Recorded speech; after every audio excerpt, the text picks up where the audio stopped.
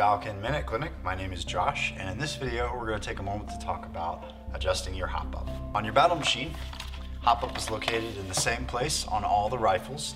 It is behind the kind of full bolt cover here. This protects the internals from dust or debris getting inside the rifle while playing. You pull back on the charging handle, it'll expose your small gear set, which is tied to your hop up arm inside the inner barrel.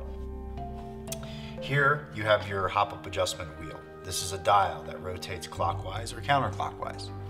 When you rotate the wheel counterclockwise, or by pulling on the top of the wheel back towards the back of the gun, that turns your hop-up off. More hop, more backspin equals more lift. If the BB's heavier, you'll need more pressure to create more backspin. To turn on your hop-up to create more pressure, and in effect create more backspin, you'll need to rotate it clockwise by grabbing the tabs on the top of the wheel and rotating it forward towards the muzzle.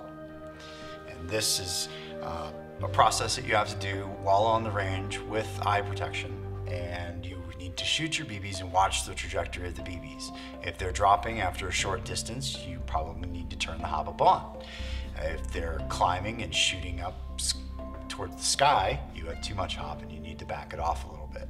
So be sure to adjust and tune your hop on the range in a safe area at your local field or arena with the appropriate weight BBs for the field. Thanks for watching.